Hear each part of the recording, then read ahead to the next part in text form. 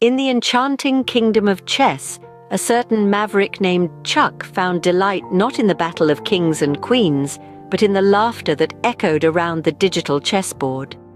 Equipped with nothing more than his trusty mouse and a twinkle in his eye, Chuck decided to shake up the chess world with the infamous Englund Gambit. Why, you may ask?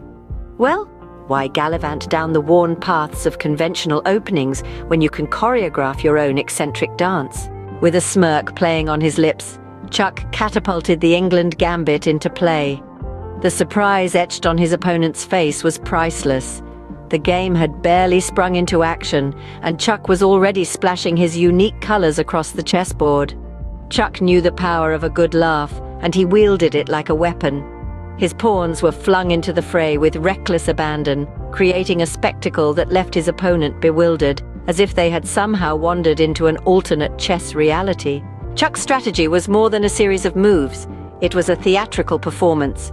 His nonsensical sacrifices left his opponent disoriented, caught in the whirlwind of Chuck's unpredictable play style. Every piece Chuck moved echoed with the sound of traditional chess norms being flippantly tossed aside. His queen danced through the chaos, weaving a web of mate threats that left his opponent's head spinning. Chuck's knight twirled across the board, creating threats, blunders, and moments of uproarious comedy. His moves were not about precision.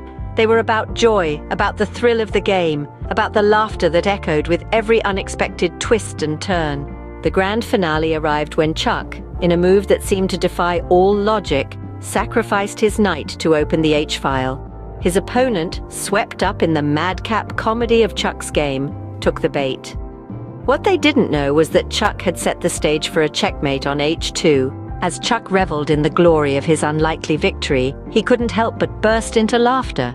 The game had been a symphony of sacrifices, a comedy of errors, and a testament to the joy of playing chess with a spirit of mischief and merriment. With a silent round of applause from the chess gods, Chuck closed his laptop, content in the knowledge that he had brought a touch of humor to the sacred game of chess. The Englund Gambit had never been so entertaining, and Chuck, the jester of the chess world, reveled in the applause of invisible spectators who appreciated the beauty of a game played not for perfection, but for the sheer delight of the journey.